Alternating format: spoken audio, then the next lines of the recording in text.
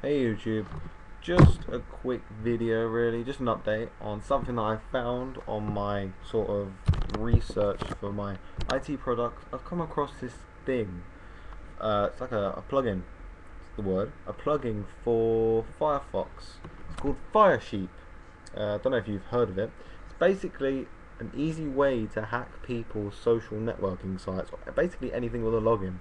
And it uses cookies from the logins on the unsecure website. So say if you went to a coffee shop or an airport, somewhere that you want to log into your Wi-Fi, it will use the cookies to sort of mold them together and just be an easy way for people to log into your account, change your passwords, change your information, do that all kind of stuff. People are malicious like that.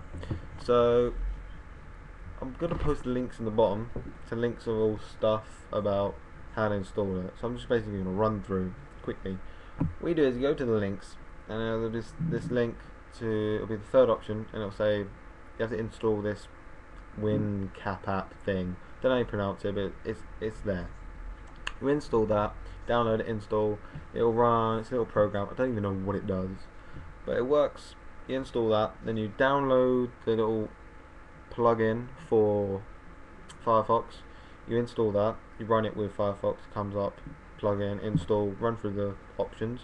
Once it's installed, press ctrl+shift+s, the little Firesheep box will come up, and once that comes up, it should say start capturing. You click on that, and it will say, and then the start will turn to stop. That means you're currently capturing cookies. So then go to another browser or another laptop if you have one, and log in to Facebook, Twitter, anything like that needs a login. Then it should come up with, on the side, it should come up with your Twitter username, Facebook username, or whatever you've logged into. Then you know you've done it correctly.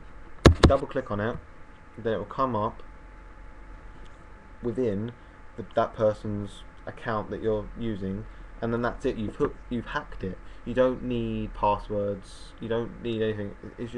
It's really crazy that someone's created something so simple, so easy to be able to hack into other people's accounts. It's pure madness, and that's it. It should work. I personally have tried it, and it hasn't worked for me. I have no idea why. It says I need an Ethernet thing or something when I'm using Wi-Fi. I don't know why it doesn't make sense, but it's mainly for Mac users at the moment. So if you're a Mac user, you're in for the money. You can use it. At the moment, it's sort of beta, whatever you want to say that word. It's pretty much that for Windows at the moment, but they mostly will release some sort of information on how to use it for Windows. And if you're running Linux, then well, it's not supported for it yet, but it will come out soon enough, because Linux is a major operating system. It's going to be a bit harder because you've got so many operating systems for Linux. People mainly show how to use it, but they don't say how to protect yourself from it. And I've been looking into it, and the main way, or the easiest way, to protect yourself from a place is basically not to use open Wi-Fi. But if you have to use open Wi-Fi, in the URL you'll see http://. If you put https, S meaning secure, safe, it will protect your cookies, and in the little URL bar it should come up with a padlock. That means that you are secure and that you are logging in and everything's safe and no one can access your account, which is the easiest way to do it. And that's pretty much it. This is scary technology that people are using. So if you go to a Wi-Fi place that's unsecure, you know, perform safe router checks, because if you don't, then you'll become hacked, and you can then up to all sorts of problems. If you like my video, please like it. If you like me even more, subscribe. It would really make me happy. Leave me comments if you don't understand anything. If you've got problems, I will try to answer them to the best of my ability. I don't personally understand everything that's going on at the moment, but I'll try my best.